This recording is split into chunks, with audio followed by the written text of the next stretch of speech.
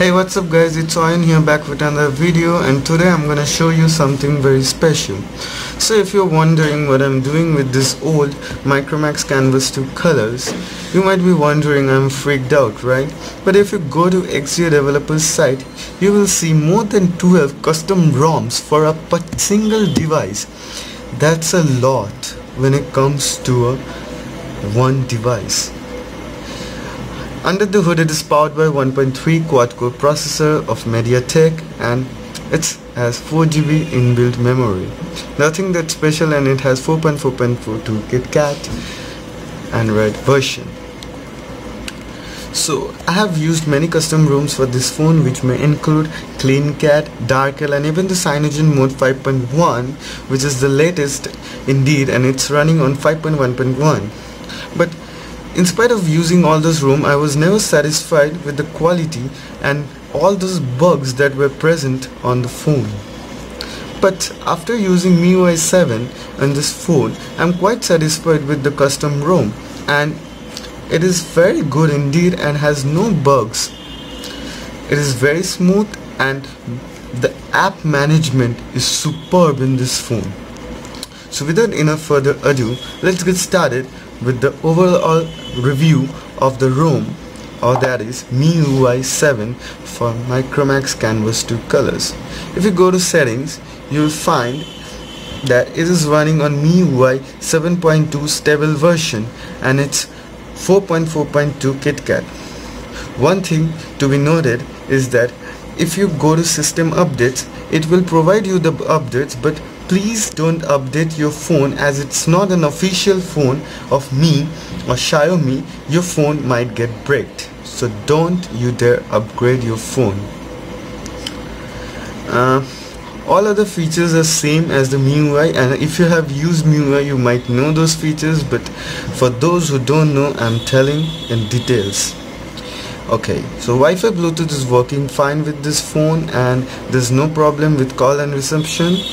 And there's also the theme feature, which is quite unique when it comes to Mi devices, and you can even change the bootloaders and other things from fonts to everything. And there's display settings, sound, lock screen, and it has the do not disturb mode, which is quite good and advanced when it comes to Android. It has light mode. Light mode is for the old ones who don't want much complications in their phones. And there is a child mode, and if we go to additional settings, we will find there is privacy. And privacy, there is nothing very unique.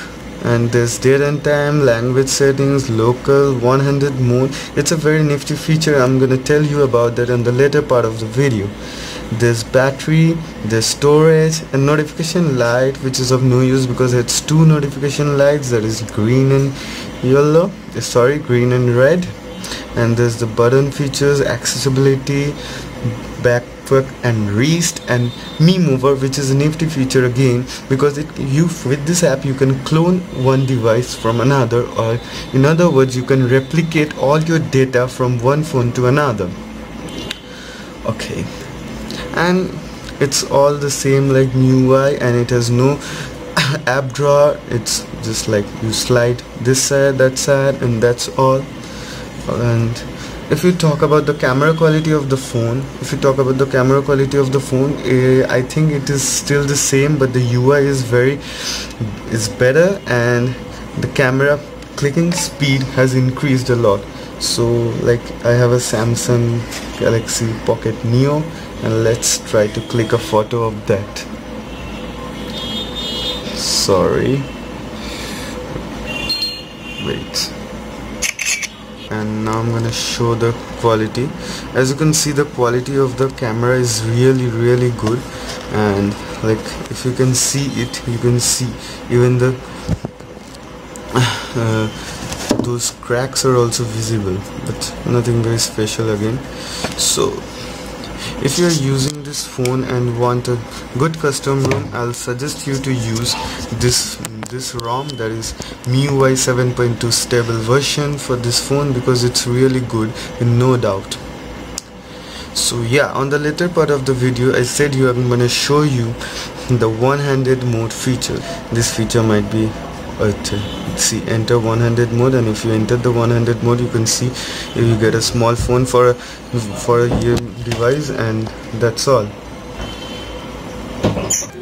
So yeah, if you see the 100 mode, so yeah, I'm back, and if you see the 100 mode, then it's a very nifty feature for the ones who have small hands, and it's a pretty big phone, actually an average size phone that is 5-inch, but nonetheless it's quite a nifty feature and may be useful.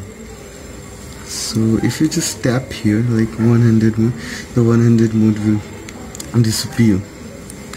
So thanks for watching this video. Hope you like this video and hope it helps. If you are willing to install this ROM and you have already like flashed a recovery and want to flash a new ROM and wondering which ROM is preferable, I will suggest you to go for MIUI 7, which is perfect indeed in my point of view. Links in the description down below for this ROM will be given, and you will be directly supplied the link of XDA developers, so no point of any bugs or something. Thanks for watching this video. Hope you like this video, and if you enjoyed this video, give a thumbs up